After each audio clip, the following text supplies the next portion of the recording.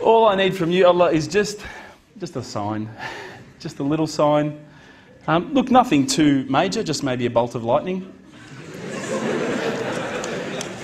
Bolt of lightning for you, man. Come on, you created the earth. This is just a bolt of lightning. It'll be easy.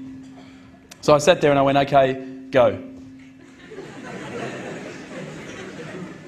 And I swear to you, nothing happened. Absolutely nothing. I was really disappointed.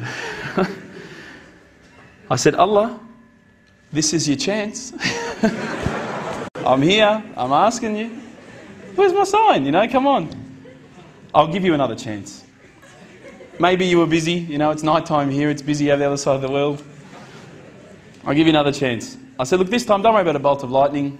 Maybe I could just get a bit of a creak in the floor. You know, maybe I could hear a car backfire. Something that I'll know it's for me, but no one else will know, just between you and me. Again, I said, go. I'm waiting. And I waited. I think I waited about a minute. And that felt like a long time at the time. And nothing happened. Absolutely nothing happened. And I was really disappointed. I thought, I'm like on this cliff. I'm on the edge of a cliff. I'm about to jump into Islam and I just haven't been pushed. I haven't taken that little leap. So I thought, look, I'll keep reading Qur'an and I'll talk to the brothers. I'll say that I spoke to Allah and He didn't answer me. Didn't even get an answering machine. Nothing. So I turned the Qur'an, turned to the next page where I'd finished off. SubhanAllah, the very next verse that I read, for those of you who ask for signs, have we not shown you enough already?